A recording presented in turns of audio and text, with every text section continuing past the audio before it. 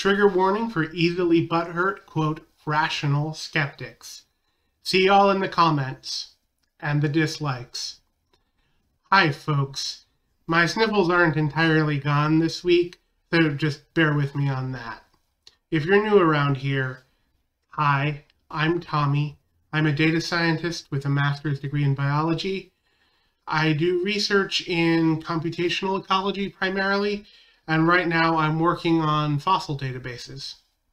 But back in January, I made a video talking about historian and prominent Jesus mythicist Dr. Richard Carrier, and Jesus mythicists like him, who appropriate Bayes' theorem and other statistical language to defend their positions without subjecting their results to the same kind of rigorous professional standards that professional statisticians and academic data scientists, like me, have to use. Did I just accuse Richard Carrier of cultural appropriation? Yes. Yes, I think I did. Up until recently, this was the most popular video on my channel, and the comments on my video have been pretty salty. Salty skeptics. They even insulted my cute animated sunflower. Alright, we'll be serious from here on in. No cute shit. My content has moved more in the direction of disability rights of late, so I wanted to respond to these criticisms before I lose this thread entirely. The most common complaint I got was being accused of misrepresenting Dr. Carrier's work, which, if true, is not my intention. But I get the same vibe from these guys as I get from, like, Jordan Peterson fans who claim that his critics misrepresent him. But my objection still stands. Is there a statistically significant correlation between date of first attestation after death, or correlation between Rank Raglan criteria, or whatever factor you want, any correlation between that relevant factor and historicity across a meaningful, statistically meaningful sample? If there is, then there are equations we can use to explicitly calculate the prior probability of the history of Jesus, for example. Why haven't these mythicists put in that hard work? Well, you know what? I decided to do the experiment that I think Dr. Richard Carrier should have done from the beginning. I built a pool of 62 figures. 31 of those figures were historical figures. 31 of those were ahistorical figures. I calculated an individual answer for each of the Rank Raglan criteria questions, computed a total score, and collected a whole bunch of other statistics and tossed them into R, and then did to them what I do on a day-to-day basis in my job. My personal opinions on theology and historicity are irrelevant for this discussion, only the data. Are you ready? 3, 2, 1. Based on these data, there is no statistically significant correlation between Rank Raglan score and historicity, either by total score or by individual answers. There is no statistically significant correlation between Rank Raglan score and a figure having been euhemerized, that is, a mythological figure presented as though it were a historical figure. Now again, while this is completely meaningless because it's not statistically significant, we can use this equation to calculate the explicit prior probability of Jesus being historical. And so my Rank Raglan calculation for Jesus was 13. A lot of popular sources have it at 18, which gives us a range of 43% for 18 and 46% 13 probability of Jesus being historical, according to these data, which again is not a statistically meaningful conclusion. We can also use this equation to calculate the prior probability of Jesus having been euhemerized at between 10 to 15%, again, using the 13 to 18 range. Though, again, these numbers, and I cannot stress this enough, are not statistically meaningful because there was no statistically significant correlation. A little algebra allows us to rearrange the above equations to calculate what Rank Raglan score Jesus would need to have gotten for the prior probability of Jesus being ahistorical to be 66%, 58, and 66% prior probability of having been euhemerized, 36, which is both impossible given that the maximum Rank Raglan score is 22. This took me a couple of days to put together, working at night in between grading freshman ecology homework.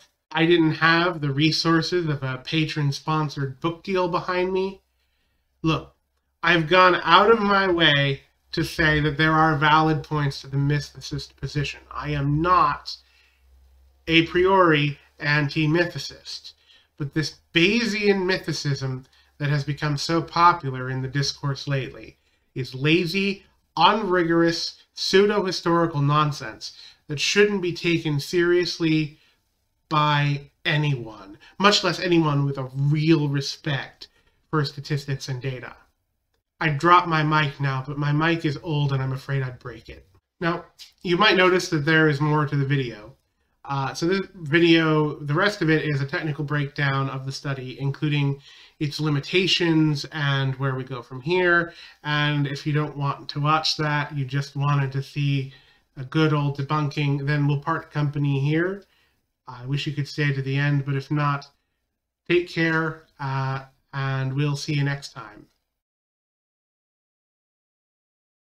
Still here? Okay. Let's talk about the materials and methods for a minute.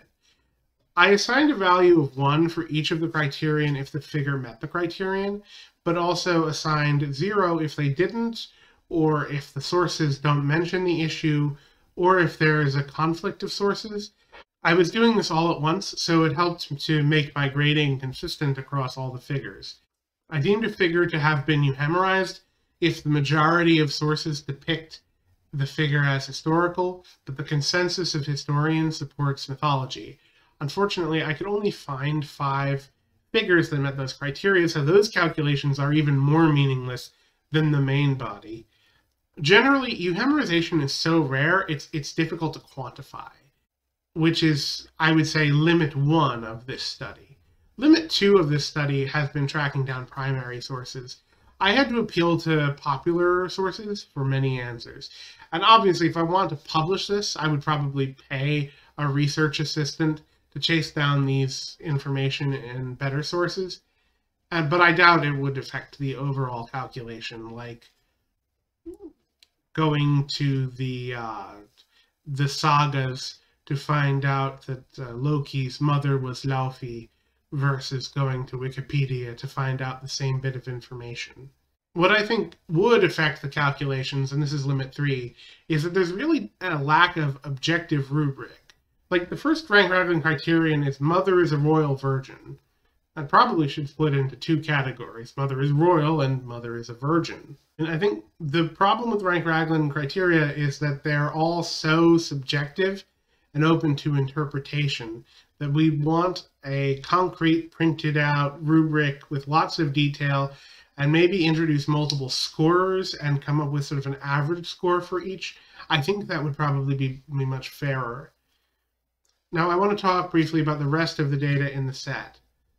So Rank Raglan is supposed to, among genuine historians, not pseudo-historians, describe the hero in Indo-European mythologies. So I tagged each character with a source: ancient history, anime, Indo-European mythology, etc. Rank Raglan score didn't correlate with source in this sample. The highlighted column is Indo-European mythology, and while Indo-European mythology does tend to have a high Rank Raglan score, there's also a considerable variance. So it doesn't really even do the job it was designed for by non-crazy historians. So most Rank Raglan criteria refer to royal men. So I checked Rank Raglan score against gender, status as a royal, and what I'm going to call pseudo-royal, like leaders in their field or otherwise called king, like in the case of Elvis and Michael Jackson. There was no statistically significant correlation for gender, but there was a strong correlation for both royalty and pseudo-royalty. Really, Rank Raglan score is just able to predict whether a character is royal or not. It does not serve as a meaningful basis for historicity.